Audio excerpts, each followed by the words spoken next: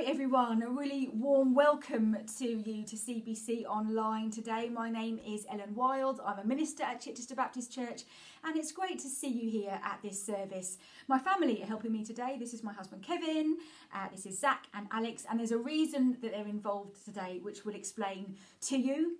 Today is May the 3rd and this is the 7th of our online services. We would much rather be seeing you in person and we're looking forward to the day when we can meet together in person again. But in the meantime, it's good to connect online like this.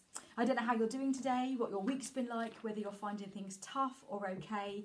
However you come today, we're glad that you're here and want this service to be a help to you. Ken Benjamin, our senior minister, is coming to the end of his time as the president of Baptist Together, and he obviously can't travel at the moment, but is serving other churches and leaders this weekend. When we meet in our building, we regularly have services where our young people are involved.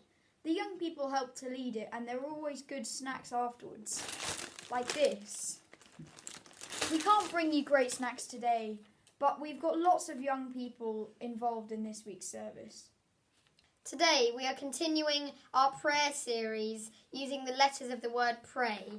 P, pause, R, rejoice, A, ask, Y, yield. Today is A, ask. Andy, our youth leader, is going to be speaking. Please put some of your comments in the blog afterwards, and we'd really like to see some comments from the young people there too. So let's start our time together by praying. In the book of James, there's a verse that says, "Draw near to God and he will draw near to you." So let's pray for that.